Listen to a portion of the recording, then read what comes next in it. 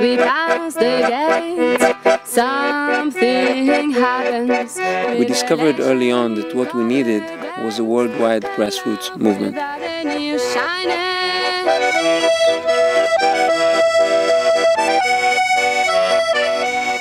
Water conservation and reforestation are the main ecological issues of the 21st century. Desertification is a malignant process.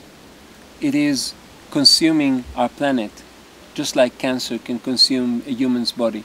The Sahara is moving south very, very fast, taking more and more of the savanna and the forest over and making it into unusable land where there's no livelihood for people and there is no biodiversity and there is no animals. And I see people leaving their homes because they can't sustain themselves and they're becoming homeless in nearby towns and cities. This is so sad. What we need to do is keep much more water on the land so that nature can do the work for us and supply us the water. We don't need to depend on commuting water from very far away. We need to depend on local water going into local aquifers and then being pumped locally and supporting the farmers and other people that live on the land. When we came here 7 years ago, my wife, my daughter and I, this looked like the moon. It was a lunar landscape. It was very white, very barren, and we wanted to plant a tropical dry evergreen forest on this barren land. And we started by planting trees. Soon enough we discovered that planting trees is not enough and we have to keep the water on the land. What makes this land so arid is the fact that all the rainwater that falls in the monsoon just goes away.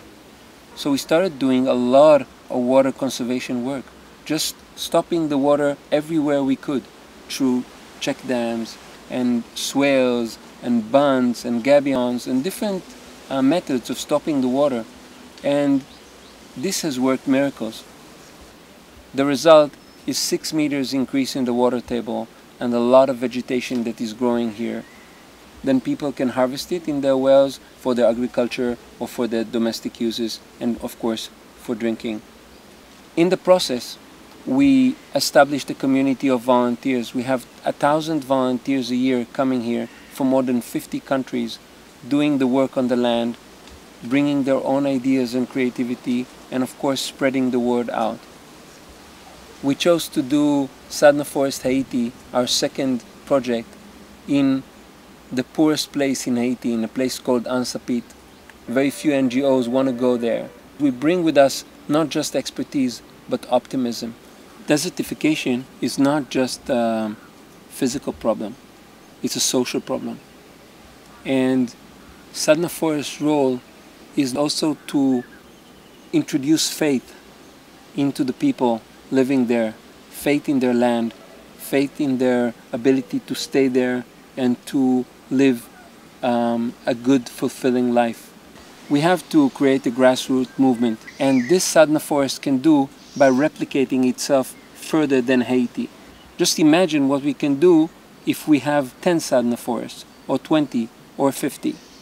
In all arid corners of the world, this could make a huge change and spread this knowledge to local people and empower them to change the fate of their land and to change the fate of their lives. What is unique about Sadhana Forest is the fact that we have a huge team that is all volunteers. And the cost of our work is very, very low. So we can do huge amounts of work all over the world with very, very little funding.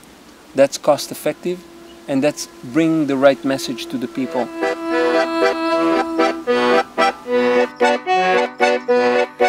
If you want to make a break, if you want something true, if you want to make a change, to reach the real person in you, if you want to sleep, understand